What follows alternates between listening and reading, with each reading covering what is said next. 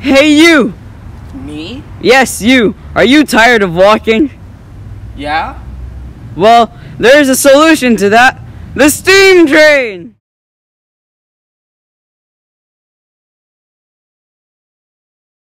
The first ever steam train was invented by George and Robert Stephenson. It was built in 1829. It was also named the Rocket. It traveled at a whopping 39 kilometers an hour. Here's how it works. The long boiler has a firebox at the rear where coal or oil is burned and heats up water taken from the tender.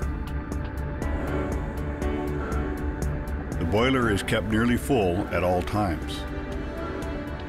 The steam builds pressure just like a tea kettle, and that is gathered in the steam dome.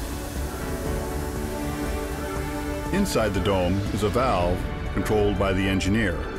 When he opens it, the high-pressure steam is let into a big pipe running to the front of the engine, where it's separated and taken down to each cylinder. A valve slides back and forth across the top of the cylinder, letting high-pressure steam in to push the piston one way, and opening on the other side when the piston moves back, letting the steam out. Each stroke of the piston pushes the rods which turn the wheels.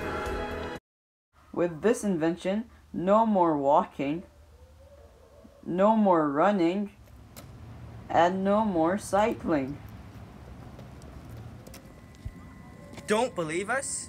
Here's some of our satisfied customers. Do you like the steam train? The steam train is the greatest invention of all time. Do you like the steam train? I lost my legs to the steam train. Okay, cut out.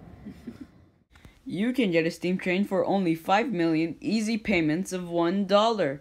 But wait, there's more. Along with your purchase, you get a free bag of coal right next to your doorstep. What? So what are you doing? Get off your lazy bum and get one now.